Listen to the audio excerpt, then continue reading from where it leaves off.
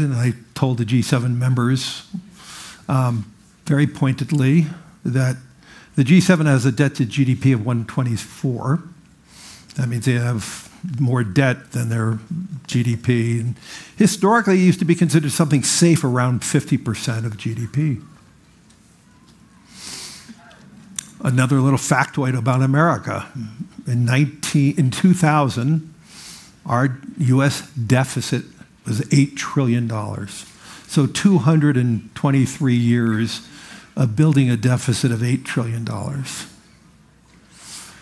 From 2000 then to 2023, we added $23 trillion of deficits.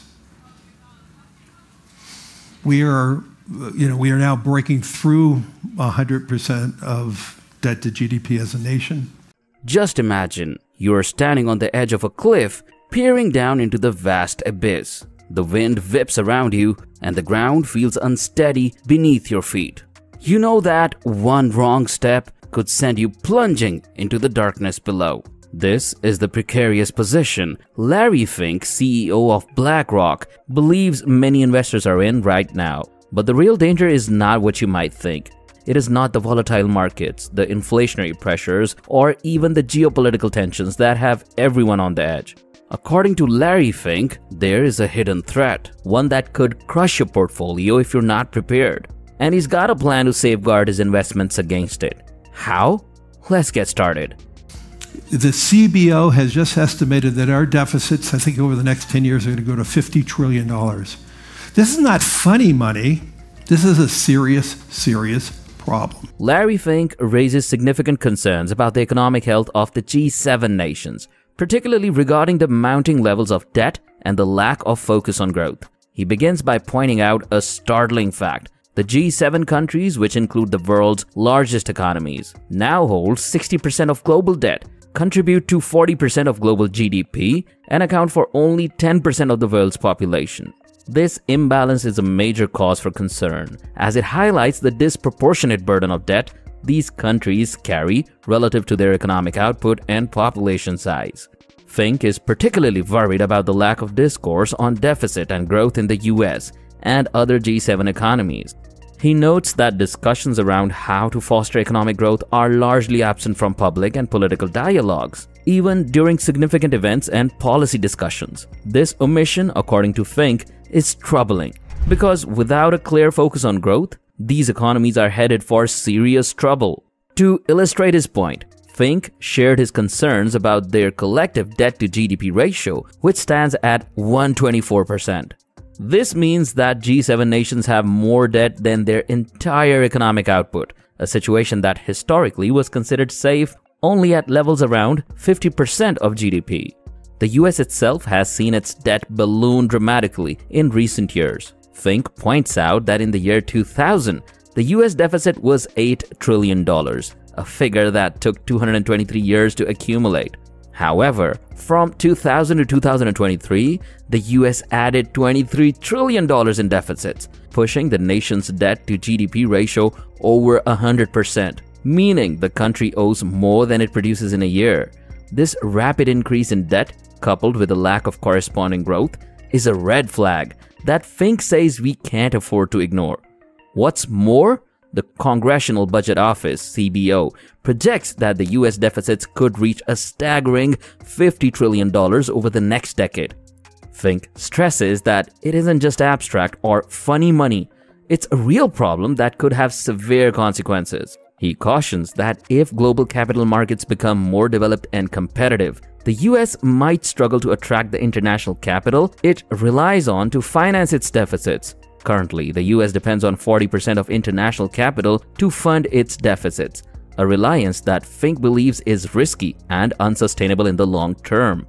Moreover, Fink contrasts the US situation with that of other G7 countries like Italy and Japan. Both of these nations have even worse debt to GDP ratios, over 200%.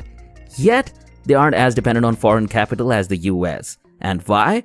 Because their citizens have high savings rate, driven by fear and uncertainty about the future. Instead of spending or investing in the economy, people are hoarding money in their bank accounts.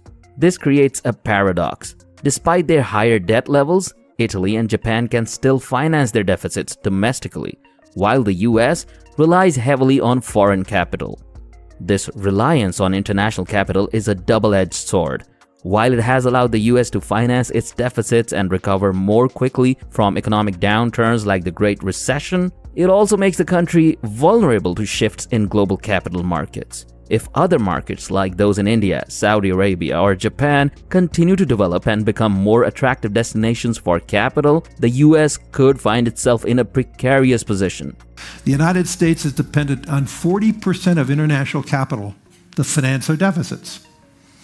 And we are treating it like we're going to have this luxury forever.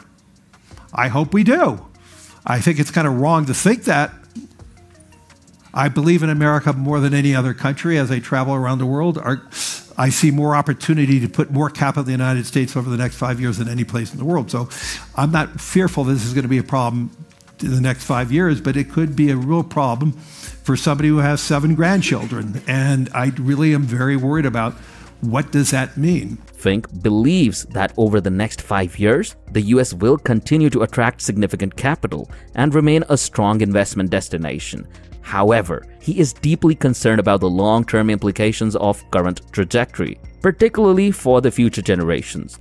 As someone with 7 grandchildren, Fink worries about the legacy of debt and economic challenges that the current generation is leaving behind. He calls for a renewed focus on growth and a pragmatic policy to address these issues before they become insurmountable problems. So, what does Fink propose as a solution? We have to have a growth agenda. And the only way I know we're going to have a growth agenda is to rebuild our economies and infrastructure, and digitization, decarbonization, of rebuilding our infrastructure so we can increase productivity. I mean, the key for any economy, elevate productivity. And I do believe if you overlay the potential of AI, if you overlay the potential of AI and how that's going to change robotics. Larry Fink stresses the urgent need for a growth-oriented agenda to rebuild economies through infrastructure modernization, digitization, and decarbonization. He emphasizes that increasing productivity is crucial for economic growth, particularly in countries with declining populations.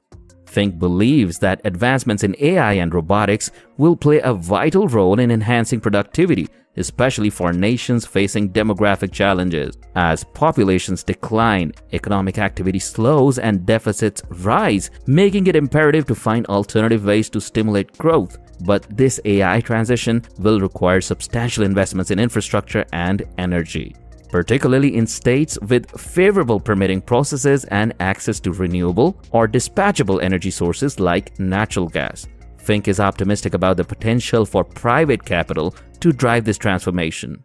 He points out that there are trillions of dollars of private investment ready to be deployed in decarbonization and digitization projects. However, he stresses the importance of pragmatism in government policy, particularly in speeding up the permitting process for infrastructure projects. Without a more pragmatic approach, he warns the pace of progress could be too slow to capitalize on the opportunities presented by AI and other emerging technologies. One of Fink's key observations is the geographic disparity in where new jobs and investments are being created, particularly in the context of the Inflation Reduction Act, IRA. He notes that although the majority of the IRA's federal funding came from blue states, the majority of the projects it has funded are located in the red states. This is largely due to the faster permitting processes in those states, which have enabled them to attract more investments in renewable energy and other infrastructure projects. Fink believes that states with efficient permitting processes and abundant energy resources, like Texas and Pennsylvania, will be at the forefront of the AI-driven economic transformation. If you focus on the need to grow our economy, we're going to have to grow our economy through greater productivity. And technology is the engine of increased productivity. And we are an economy, and I'm sure Mary's going to talk about it. I mean, we've had a technological boom for 20 years, and yet we're sitting with a sub 4% unemployment rate. And so technology does change jobs, but over time it creates new jobs. And the problem is that transition, and also there's geographic differences too, so how do you blend that and balance that out? And so I look at all the benefits that technology could be, and there's no question in my mind. The bad players are going to be able to use AI to increase the volume of bad information, misinformation. There's no question about it. And so now what that means is the need of technology to decipher what is good information and bad information is just so much more need of power. Larry acknowledges that while technology can disrupt jobs, it ultimately creates new opportunities over time. The challenge lies in managing the transition and addressing geographic disparities. Fink also highlights the growing issue of misinformation, noting that AI can be misused by bad actors to spread false information. This increases the demand for technology capable of distinguishing between good and bad information, which in turn requires more power, underscoring the importance of advancing infrastructure to support this need. So Fink emphasizes the exponential increase in power demand driven by the rise of AI technology. He points out that AI searches require significantly more energy than traditional Google searches due to the need for greater accuracy and the filtering of vast amounts of data. As AI becomes more integrated into our daily life, the demand for reliable and abundant power will only grow, creating significant opportunities for infrastructure development, particularly in data centers and power sources. Despite the challenges, Fink sees a unique advantage for the United States in this evolving landscape. The country has access to cheap energy, vast land for renewable energy sources like wind and solar, and the technological capabilities to meet these demands. In contrast, regions like Europe face challenges due to the lack of domestic power sources, making them more dependent on external energy supplies, such as those from the Middle East. This reliance could shift global power dynamics, with energy-rich regions gaining increased influence. Fink also warns of the urgent need to upgrade the US power grid to support this growing demand. He notes that while the US has enjoyed excess power for the past 2 decades, the increasing energy requirements of AI and other technologies could strain the grid if not addressed. States with existing power infrastructure will likely emerge as big winners in this new era, benefiting from public-private partnerships and infrastructure investments. To really reshape America in very vast ways, but we need to be addressing this now, and if we do, this is a great opportunity for our children or grandchildren to have great jobs, great future. And I truly do believe if we put the trillions of dollars to work, we're going to grow out of our problem, and we won't be as worried about the deficits. Fink views this transition as a tremendous opportunity for the US to lead in AI development, create jobs, and drive economic growth. But he stresses the importance of pragmatic government policies to support this growth and ensure that the nation capitalizes on its advantages. If managed properly, this shift could secure a prosperous future for generations to come. But if ignored, the consequences could be dire, not just for the economy, but for the investors who aren't prepared for the changes ahead. So, as you stand at the edge of that cliff, ask yourself, are you ready for what's coming? Larry Fink has already made his move. Will you?